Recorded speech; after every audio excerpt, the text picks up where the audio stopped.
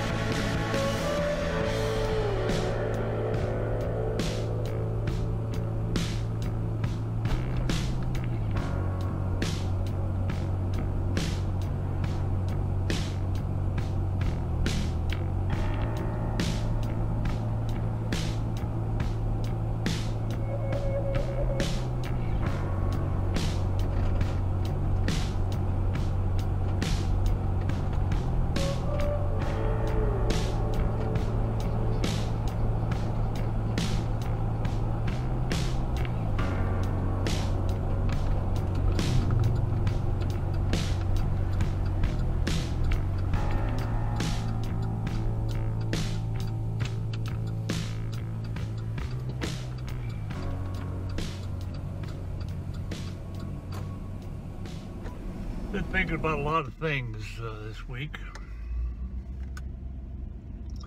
One of the things I've been contemplating is the whole idea of traveling and the travels that Joseph and Mary made with Jesus way back when. They were warned by a messenger from God, an angel, to get out of town, kind of like I did this morning.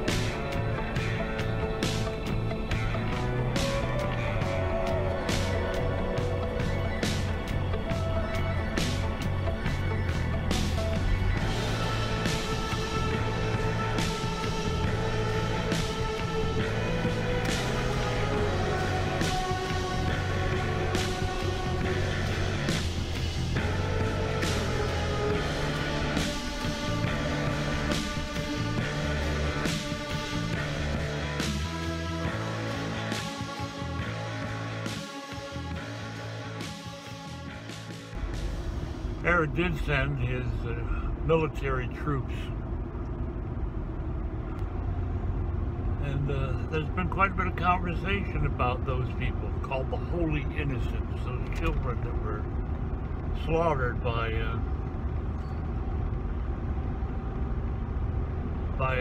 Herod's people.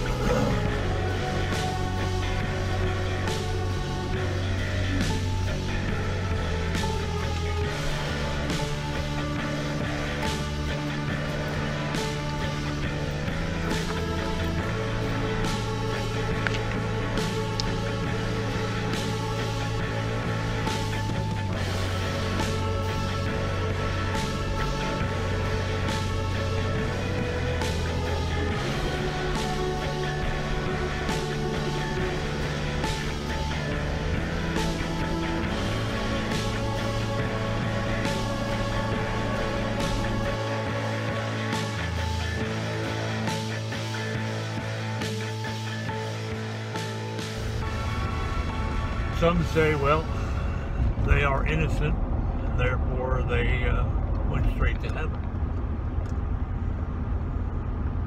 because they died in place of Jesus. The difference is faith. So, for instance, the question is, can a child have faith?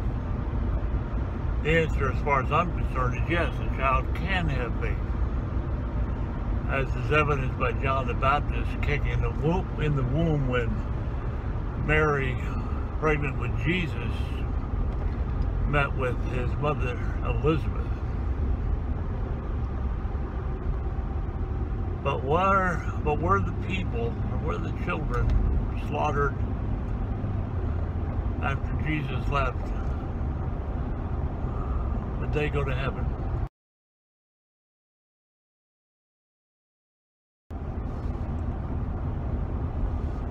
They weren't baptized. They weren't Christian. So they were contaminated with a human condition called original sin. Now we might say, because they weren't baptized, what about all the other children who die before they can be baptized? Well, the Catholic Church has come out with a policy called prevenient grace, meaning that God loves children. Jesus loved children. So therefore, retroactively, those children that died because of his presence amongst them would be saved. Well, that's the theological opinion, and carries a lot of weight. But we just can't be sure. We can't be sure that a child that would die without baptism in today's world would be saved, unless that child's been baptized. You see, a child who's baptized is that child has faith because it's given to them at baptism by the power of the Holy Spirit. So that's just some of the things that I've been tossing around today in my driving back and forth. I'm headed back towards home now. There's a nice Legion post that I saw there, and I may check into it. See, there's something to be said about being amongst people of like kind and like thinking. That's why I'm kind of looking at various American Legions as a place to go for events to be part of. It's kind of like being adrift when you don't have a place like that. As a pastor, I've been adrift because although there are Lutherans in the town where I live, they aren't my kind of Lutherans. And being a pastor and knowing theologically the error of many of my so-called brothers and sisters in the faith within the Lutheran denomination, I find the differences are severe enough that I'm not going to be comfortable in their midst. So, got some choices, some difficult choices to make. And these are some of the things I'm thinking about on this dreary, damp, dismal day.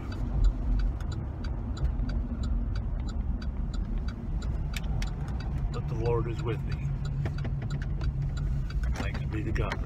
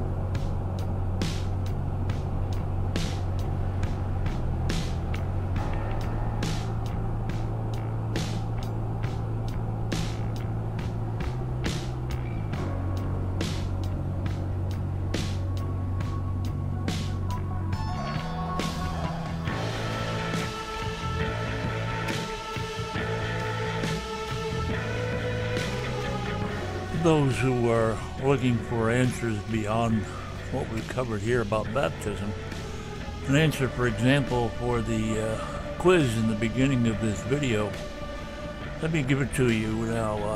You see the correct answer to that question: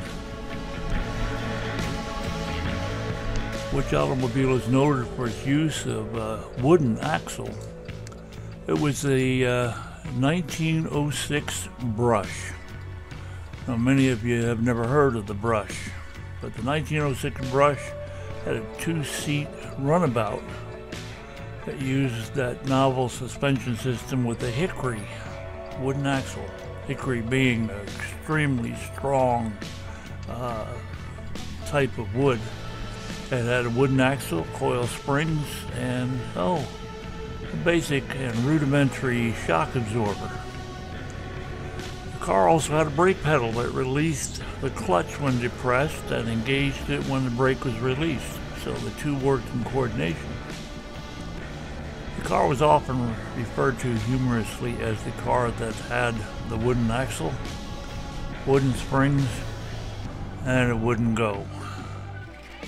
So that's the answer to your quiz today, and tune in next week for another.